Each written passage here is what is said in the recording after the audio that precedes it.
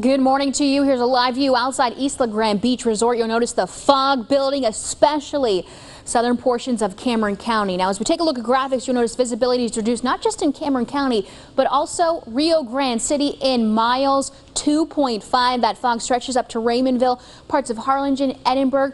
Make sure those low beams are on and give yourself some extra time if you're able to later on this morning. And I'll leave you with a look at your day planner near record-breaking highs this afternoon.